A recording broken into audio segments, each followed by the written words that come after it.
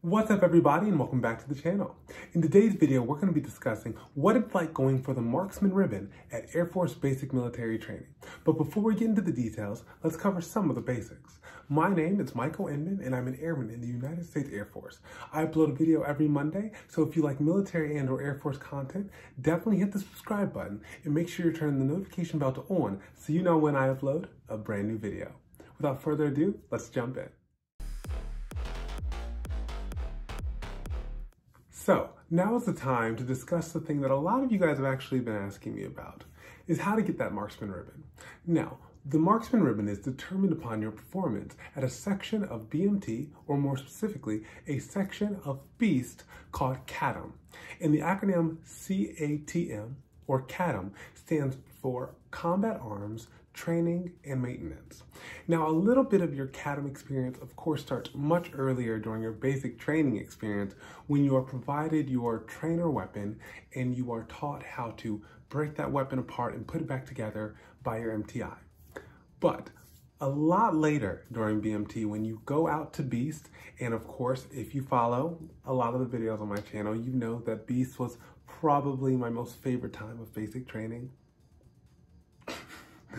Anywho, when you go to BEAST, there is a formal element of BEAST called CATM, in which your flight is going to be transported to another area within the BEAST complex, and you are going to more officially learn how to use your weapon, and then of course get an opportunity to showcase what you've learned and see if you qualify for the highly reputable and I guess coveted Marksman Ribbon, indicating that you are a really good shot.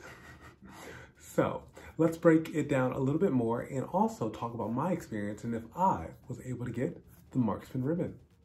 The day my flight was scheduled to go to CATM during our time at BEAST, it really doesn't matter what day it was because I don't even remember what day it was, but just know that the day started off with a long march. Clearly that is a theme of special classes that you have to take at BEAST. It's either a long bus ride with a long march at the end, or maybe just a long march from the get. So there was a long march to where CATM is taught. After said long march through the sand to get to our end location, we then went into the building and waited for, it seemed like 20 minutes before our class started. I don't know if we got there really early, I don't know what's going on, but just know it didn't start for a good 20 minutes.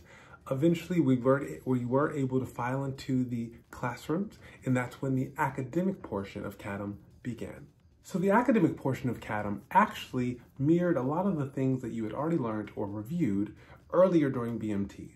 And so when we stepped into the classroom, like I said, after a little bit of a wait, we then started to review the names for all the components of the weapon, how to break them apart from each other, meaning break the weapon down, and then of course, how to put the weapon back together. Following that portion of the course, we then went into how to properly handle the weapon. So where is the safety? How do you turn it off and on? Where to put your left and right hand, or vice versa, depending on which is your dominant hand. And then after kind of reviewing academically those two groupings of topics and lessons, aka components of a weapon and weapons handling, that is when we started rehearsing or practicing how to do it. So we spent, let's say, 10 to 15 minutes, maybe 20, I don't remember, breaking the weapon down and putting it back together and just getting quicker and quicker at that. It's worth mentioning we were actually using an M16 weapon, so now you know. And then of course, how to properly hold the weapon. So once we broke it down and put it back together a few times, that is when we transitioned into making sure that each person in the classroom had a quick check with the MTI, or let's say the senior airman, to make sure we were holding the weapon correctly, so that later in the afternoon, when we would actually be, discharging the weapon, we weren't looking a mess and doing it unsafely. Following this academic portion, we then had a lunch break. So as you would expect from any BEAST experience, our lunch break did include MREs, And so we exited the CATM or weapons lessons building pretty much through the back. And then we had our lunches pretty much in like little pods or little cliques, and just enjoyed our lunch and enjoyed our little chemical microwaves. We just did our thing in our different cliques, pretty much on the pavement. I don't think there were any chairs. I mean, there definitely weren't any chairs. I don't think I saw any bleachers. At least behind this building, there weren't any bleachers. So if I remember correctly, we were all just sitting on the ground. And this is important because you actually are not allowed to use the heat up portion of an MRE in a building, because I'm pretty sure it could burn the building down.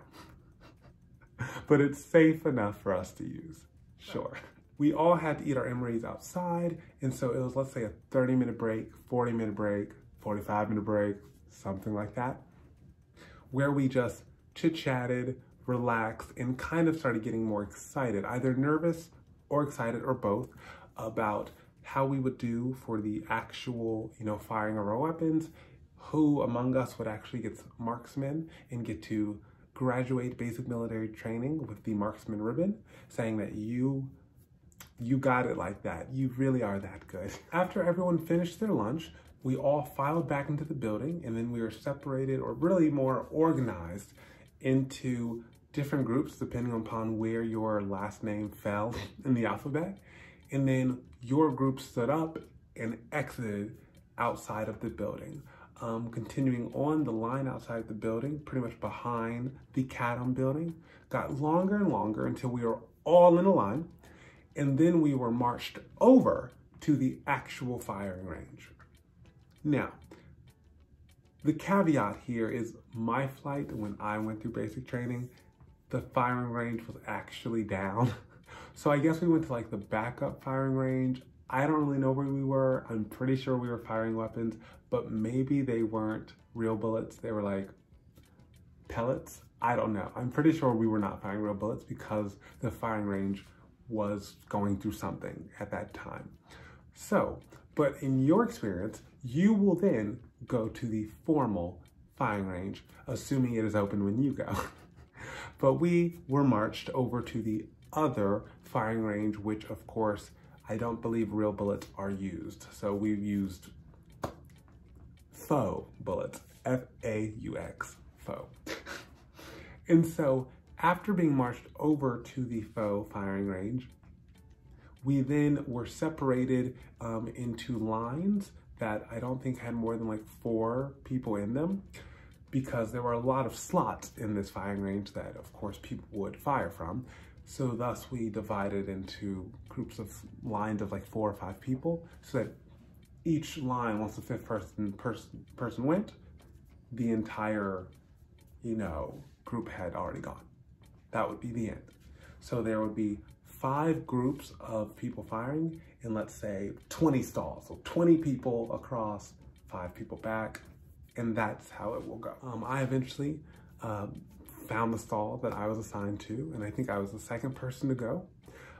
You don't really know how well the person in front of you is doing, just because the sheet that they're firing at, the target, you're kind of far away from it. So even though they are using, their best judgment to hit it, and they probably have a good gauge on exactly, how close they are to their target, and thus, if it hits a bit, how well they're doing. When you're not quite up yet, you can't quite tell if they're hitting their targets or not. But at the end of the round, you do have your, piece of paper brought to you to see how you did. Once it is your turn to start firing, if I remember correctly, there are 3 or 4 different, shooting positions that you are going to do. So the first will be on your chest. So you're on the ground holding your weapon and firing at your piece of paper with targets on them. One of the other ones is going to be kneeling. So think of proposing to someone. You're going to be kneeling, so 1 knee down, 1 knee up, and handling your weapon that way. And then the third or fourth, once again, I might be forgetting one, but I know one of the final ones is you are standing up. So you are now standing up properly and seeing if you can, you know, shoot the target from that position. And so, like I said, there's 3 or 4 different positions and you have to go through all of them to make sure that you are comfortable doing it. But regardless, your goal is to make sure that you are hitting as many of your shots in the target as you can. Because if you don't, well, mainly it's just embarrassing. Not everyone will get marksman, but if you also miss like 98% of your shots, it's not like anyone's going to be like, you aren't passing BMT. It's just more in your head, you're gonna be like, well, hope I never get jumped in an alley.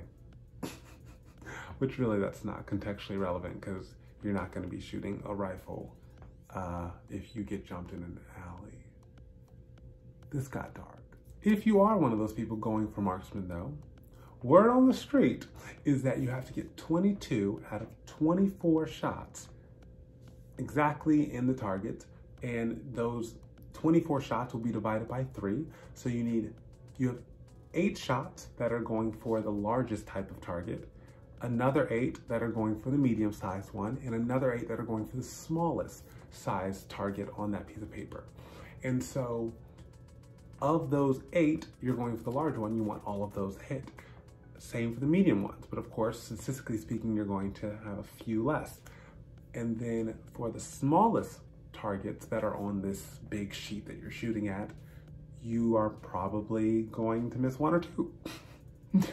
So I'm wishing you the best across all 3 of those categories, but just know you can only miss 2 after, of course, you do a practice round. So you do get a practice round of, let's say, 24, but during the real round of 24 shots, divided across 3 different sizes of targets, you can only miss 2. So if you can't tell, 1, I'm wishing you the best. I want you to do very well. So good luck for those people going for marksman. But more importantly, actually less importantly, I clearly did not get marksman. I am not the one. I did pretty well. I'm not gonna lie. I did pretty well, but I am not, you know, I'm not, you know, Neo from the Matrix. I'm not that guy. I'm sorry. But I did pretty well. I will say I surprised myself. I think I got a clean like 19 or 20. So I can't be that bad. There are worse people out there than me when it comes to shooting. So that is how I did during my time at CATM while at Beast. I'm sure you have it in you to either do as well or better. It really just depends on what kind of day you're having that day. You know, if you're feeling under the weather, oof, that's triggering. But anywho, if you're feeling under the weather, I'm laughing because I said that's triggering and we're talking about firing weapons. Anywho, if you're feeling under the weather, your aim may not be that great. So it just depends on how much sleep you get, how focused you are that day, and if also how much, you know, whether it be natural ability and or prior experience you have. Those factors are going to come into play. But I'm just glad I can say that I didn't suck, and I hope you can say the same thing after your time at CATM. Best of luck, and in conclusion, thank you so much for joining me again this week to talk about CATM, but also just to spend some time with me. If you want to see a little bit more of this face, you can find me on Instagram or Twitter at @MichaelAInman_. Don't forget to subscribe, comment, and like. And also, per usual, I will be seeing you next week.